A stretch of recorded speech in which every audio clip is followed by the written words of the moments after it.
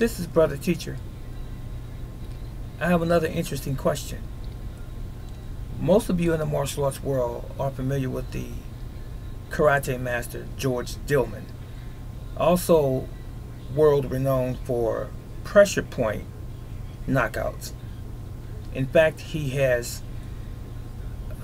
published, authored many books on pressure point knockouts, and he's done hundreds and hundreds of demonstrations, demonstrating the same, I should say. However, George Dillman has been under great scrutiny over the past, I say, decade, as it relates to the legitimacy of his pressure point knockouts. More specifically, if he can actually, or any of his students for that matter, can actually cause someone to pass out or knock them out, in other words, without touching them. Apparently, it's been said by him over the years that he can, through some form of knowledge, oriental I should say, just hold his hand in a certain area of the human body and cause unconsciousness. Well, this has finally been disputed, not just in recent days, but this happened somewhere in the early 2000s, where he actually had one of his students take on a challenger, and that challenger was none other than the National Geographic. Yes, Nat Geo. Someone did not believe that this could actually happen, that it defied physics and science, any science that's known by man, that is. Was it true that he could actually just hold his hand in a position around a certain part of a human being's anatomy and that person would be rendered unconscious? Or was it just a parlor trick? That was the question. Well, this one representative of the National Geographic took on the task and took him to task.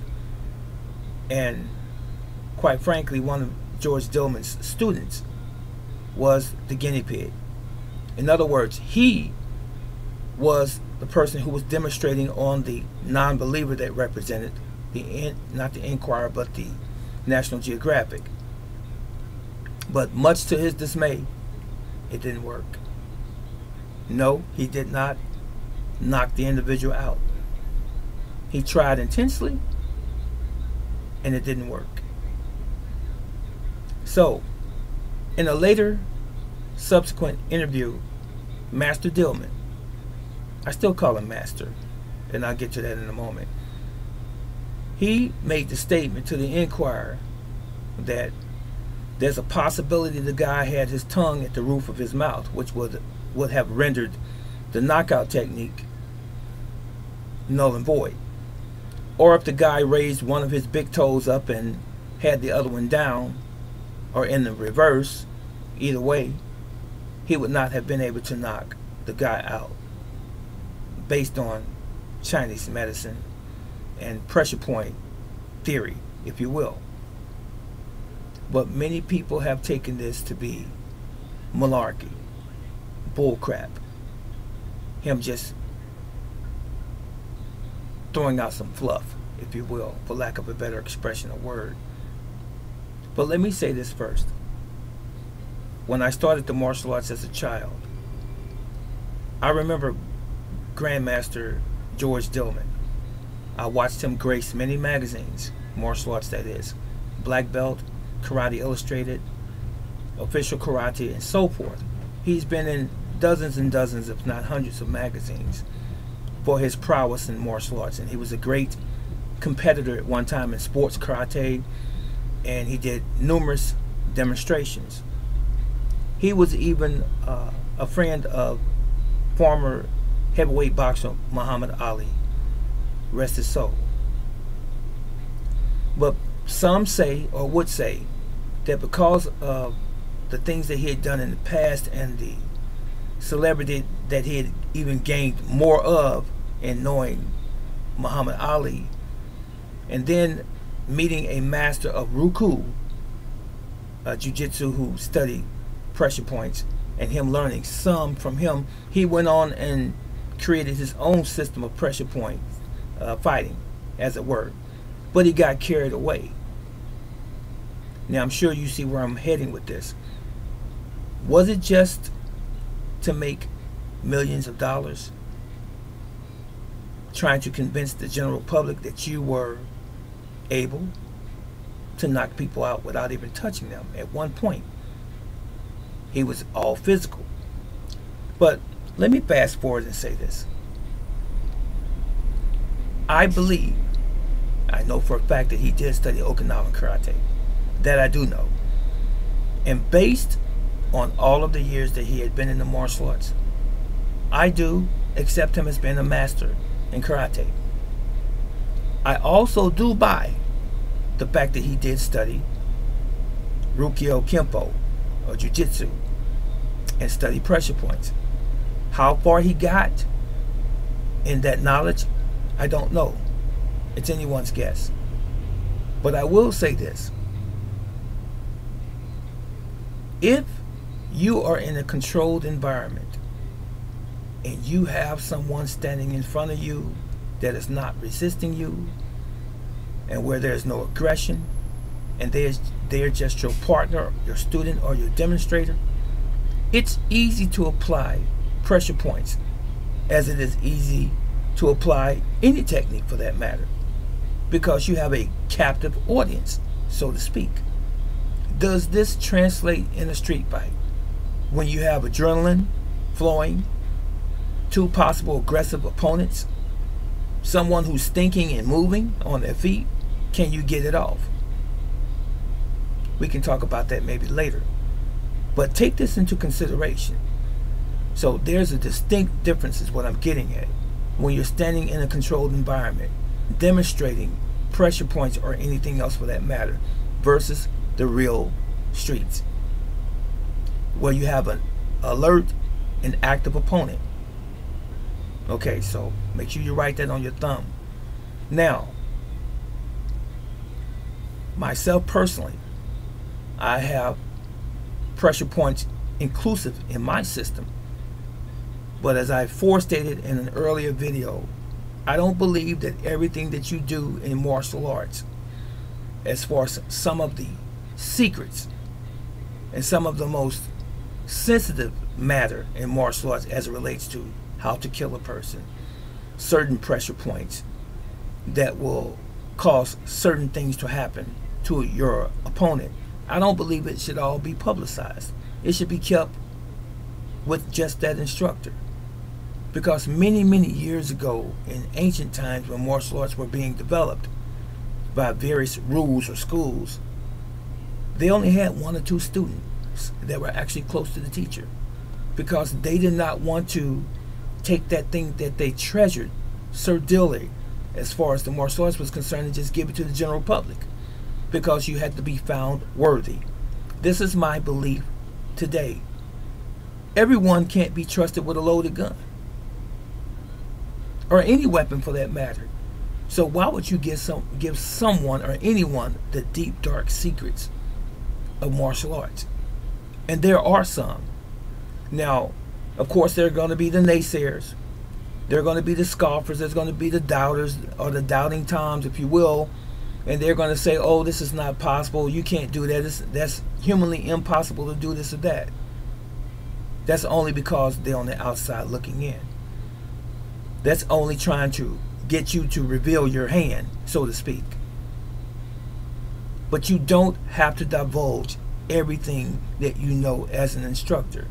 Some things you'll possibly take to your grave with you, because you find no one worthy enough to treasure those real gifts in the martial arts. Now, getting back to Master Dillman, I believe that there's a possibility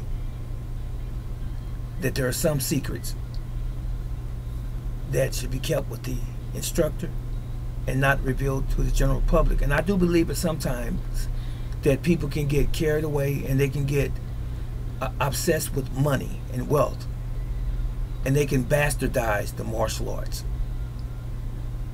And that's possibly true with Master Dillman. I wasn't a fly on the wall. I have not been privy to all of his seminars and even a portion of them. All I know is what I have seen and I've studied of him over the years. And I can say that he is a credible martial artist. I can say that in general. And I can also say that he does know pressure points. But to what extent is the question?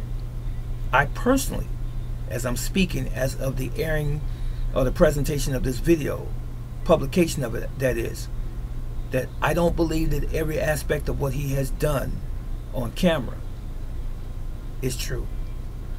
That's just me. I also will say this. I'm not beating up on this man. He's about 76 years old now. I'm not beating up on him, but I'm saying this, as I've said in time past. As we get older in the martial arts, people look at your personage. They look at your character. Now, getting back to the personage part, I mean this. When the general public, the average man, woman, or child are looking for a martial arts instructor, they're not looking for someone that's obese. That is not the image that they have in their mind. I see way too many martial arts masters, or even just instructors in general, who have let themselves go, or who have never actually gotten to a point of good physical conditioning. Something is wrong with this picture. If you are selling yourself, you must remember this. If you're an instructor, you're selling yourself, not just the system or the style that was passed on to you. You've got to represent it. And when people see you, you have to have the image of a martial artist. I'm not saying that you have to look like Charles Atlas or Arnold Schwarzenegger. I'm not saying that. Or even Bruce Lee. But I am saying this. When your belly sits out in front of you when you sit down and you can't see your lap, something is wrong. And you can barely walk a block without being out of breath. Something is wrong. Notwithstanding if you have some existing health issue. Now, with that said, your health issue might be the result of you being way overweight. Now, Master Dillman is obese. He shouldn't be obese. You can't take some things that you learn, such as Aikido. I've seen a lot of heavyweight Aikido masters, and Steven Seagal is one. Love him to death. But I've seen a lot of obese Aikido masters. Because of the nature of their style, they don't train like they're supposed to. They don't watch their diets. So I just had to throw that footnote in here. Stay in shape. I don't care if you can touch a person with one finger and knock them out. You have to first be able to get to them. And if you can't move, or if you're out of breath in the first 30 seconds, how effective are you as a martial artist? And even a defender in general. So, getting back to the original premise of this video, is George Dillman, Master Dillman, a fake? I'll say this. He is a karate master. He is a martial arts master that has studied pressure points. But some of what he has done, I do take issue with, and I don't believe at this present time that he can hold his hands around an individual's head or neck area and cause unconsciousness to that individual. That I don't believe. Not him. I'm not saying that it can't happen. I wouldn't divulge it to you if I believed it. Or specifically pointing out some things as it relates to ancient martial arts. That's not the topic. I don't believe that he can do it. And I don't believe that he could ever do it. I believe that his pressure point training only involved touching pressure points on the human body through physical contact. That's what I believe, based on what I have seen and what I know of him. Now, if someone wants to call him a fake as far as the other part is concerned, him holding his hand up to an opponent and they just pass out, if he was able to do it, he couldn't get it off very well in the street fight because his opponent 9 times out of 10 is going to be mobile, and he has to be mobile on some level himself. But to be obese and not be able to move and to be out of shape doesn't make you a very effective martial artist, period, no matter how much you know or how much pressure point systems you have studied. This is Brother Teacher. What do you think? Is Master George Dillman a fake or not? Let me know in the comment section below. So long.